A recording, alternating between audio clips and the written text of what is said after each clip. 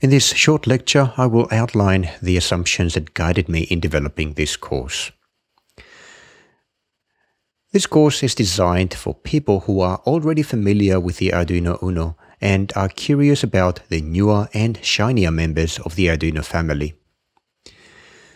One look at the Arduino products page will show that this family is big and diverse.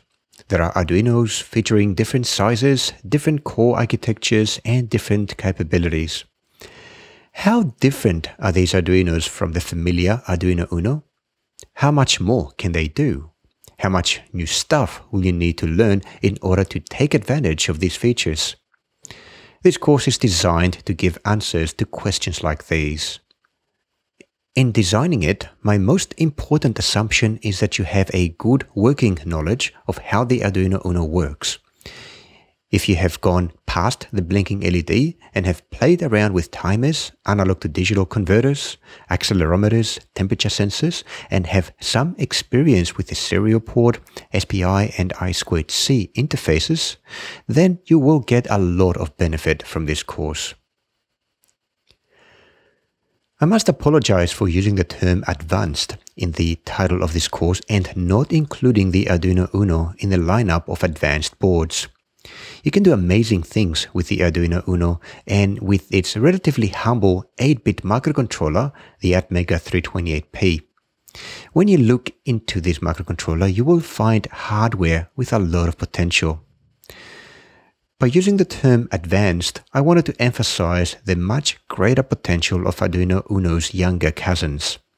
Based on hardware that features 32-bit processing cores, more storage, faster processing speeds, more communication options, and more input-outputs, to name a few, the Arduinos that I discuss in this course open up a host of new possibilities in making things when compared to the Uno. But this course is not only about the hardware. I wanted to give you a glimpse of some of the software tools that you can use alongside the Arduino hardware. This is software that can help you write better and more reliable firmware for the Arduino. Software that can assist in creating applications that harness the power of your Arduino hardware, and numerous modern state-of-the-art cloud software to build powerful, flexible Internet of Things applications. To benefit from this course, you do not need to have any of the hardware that I discuss. As for the software, it is either completely free, like Atmel Studio or OpenOCD, or has a free account tier, like Tempu. Considering the higher cost of the hardware involved, you can simply sit back, relax, and watch the lectures in order to get a good understanding of each board. Armed with this information, you can then decide which board is the best fit for your next project, and go ahead to purchase it with confidence that it will do the job.